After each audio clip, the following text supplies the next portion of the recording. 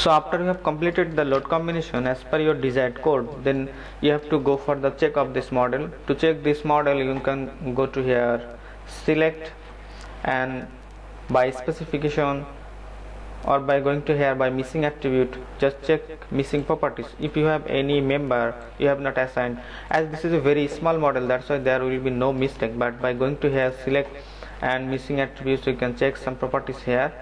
And by going to also here symbols and labels, you can check here the size, full section, apply OK. And also by going to have this icon 3D rendered view, you can check the member how is that looking. So this is the way of checking your model. And now after completion everything, you have to go for the analysis. To do that, go to first command, then analysis, perform analysis, OK. And now go to here analyze, or you can write Ctrl plus F5 from the keyboard to start analysis. I'm just clicking here run analysis.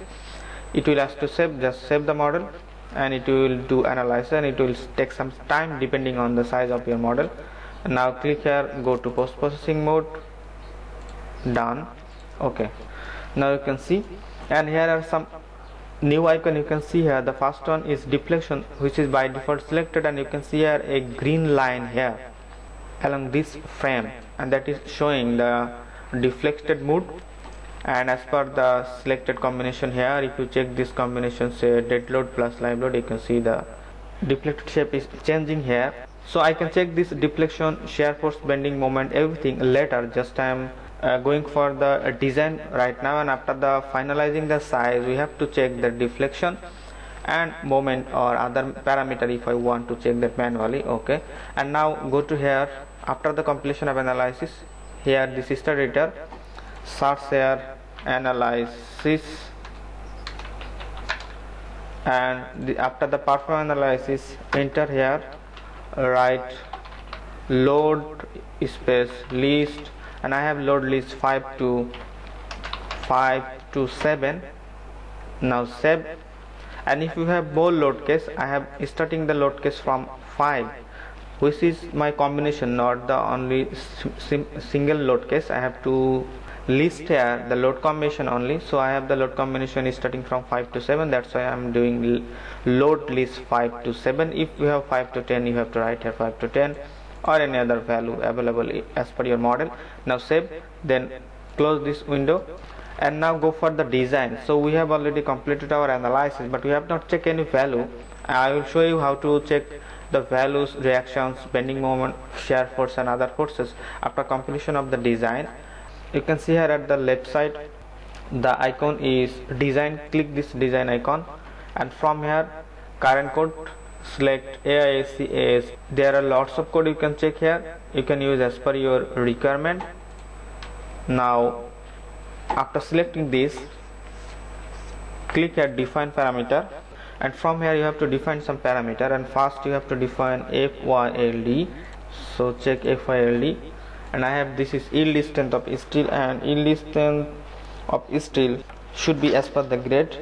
If you have 36 grade, then this should be 250123 kilonewton per meter square, and if you have any other grade, say 50, then as per the value you have to change. Here I am just using 36 KSI, which is the 36 grade. Click add. Now go to here UNT and UNB. First is UNT, unsupported length of the top flange for calculation bending capacity. So for my rafter, I have a purlin at 1.1 meter apart. That's why for my rafter I have the unsupported length 1.1 meter for the purlin spacing, and at the bottom I have stay angle, which is 1 purlin apart. That's why the spacing for the bottom of the rafter flange should be double the spacing of the purlin. So the UNT should be 1.1 mm. Add, this is for my rafter, and select this UNB, which is 2.2, double the spacing of purlin. Add, this is due to stay angle. And for the column here, you can see I have some purlin here, which is the wall purlin, and I have a brick wall height of 2.34 meters. So this is my unsupported length. This is the maximum. So go to here UNB, this should be 2.34, add, and also unt 2.34, add, close. Okay, from here you can see all the value I have defined is available here. Now select this one V8i, and from here assign to view. So I have this instance for all these members, so that's why I am selecting here assign to view, assign. Okay, then unt will be for rafter only. Select all this rafter, pressing the control key from the keyboard, assign. Okay, this one is also for the rafter,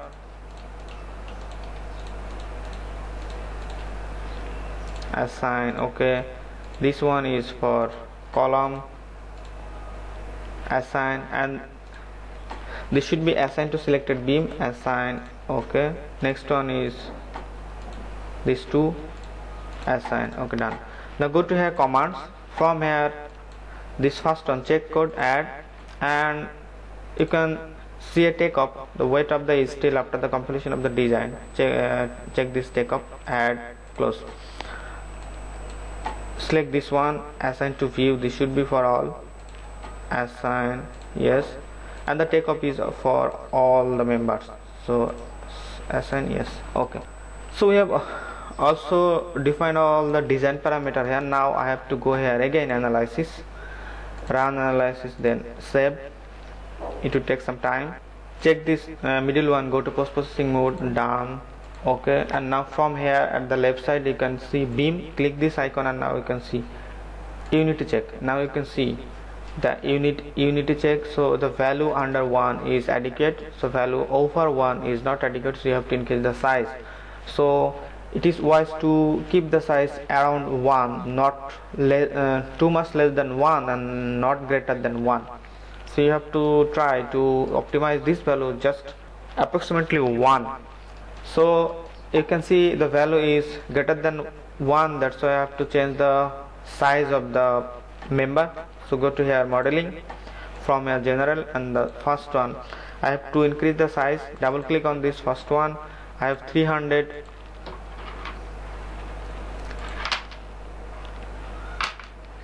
I want to change this to say 6.5, and 8. This is, I can change this to 12 mm. Just change, yes, close. Next one, this should be 6.5 because I have changed this to 6.5. 8, I can change that to 10 mm. Change. Third one, this is 300, 256. Say this is 8, and this is 10 mm. Change, close. Fourth one, same way, I can change this to 8 mm, and this is 10 mm. Change, close. So after changing the size, you have to go again analysis, run analysis, save, go to post processing mode, done. Okay, click this beam icon, then you need to check. Now you can see almost the size is just not working yet. You have to increase the size more. So give the next style, go to modeling, general, this one. So I'm changing to 3.5. This is a 7.0. Next one, this should be 7.0, and say this is 3.5. Change, close. So this should be 3.5, change, close. This one also 3.5 here, and can 5.5. Change, close. Again analysis, run analysis, save.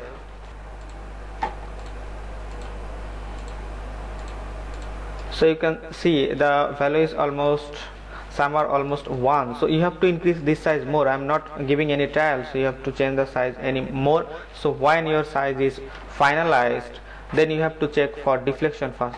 So go to here, click here this icon, click this post processing here, and by default you can see deflection is selected. And when your model is selected, if you press Ctrl from the keyboard and scroll the mouse wheel, you can see the shape is changing. So the scale of the deflected shape is changing here to understand the value more better. And if I change the combination form at dead load and wheel load, you can see the shape is changing.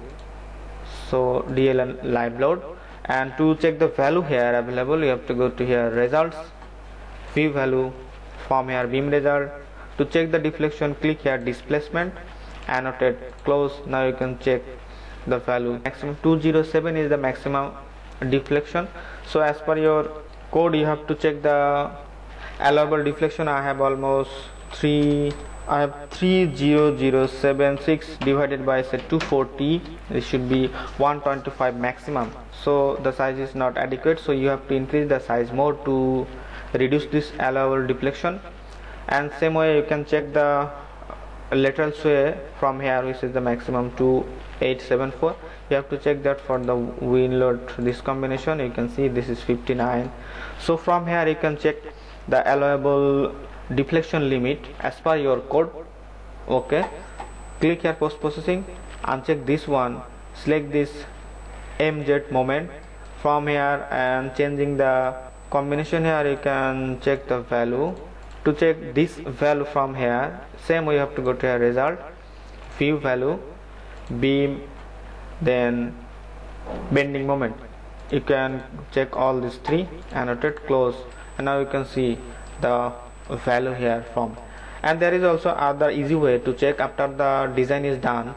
Double click on any member, go to here still design, and from here you can see here the available load combination governing for this design, which is load combination 5.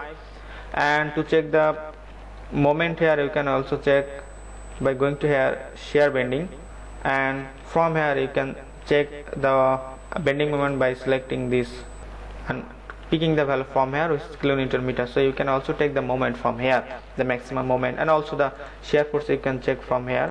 Okay, so bending moment, shear force you can check from there, and also there is, this is shear force, this is shear force, and this is the axial force. If I want to check this one, click this one and click the MZ, and now you can see the value. If I want to show the value from here, the same way you have to go to your result, view value, beam force, axial, annotate, close. Okay, now you can see the value from here, and this way you can check all the different values. And now if I want to print the reaction of this my supports, I can do that. Go to here modeling, from here press shift then S to disappear the supports, and now shift N to show the node. So I have node 1 and 9 for the support.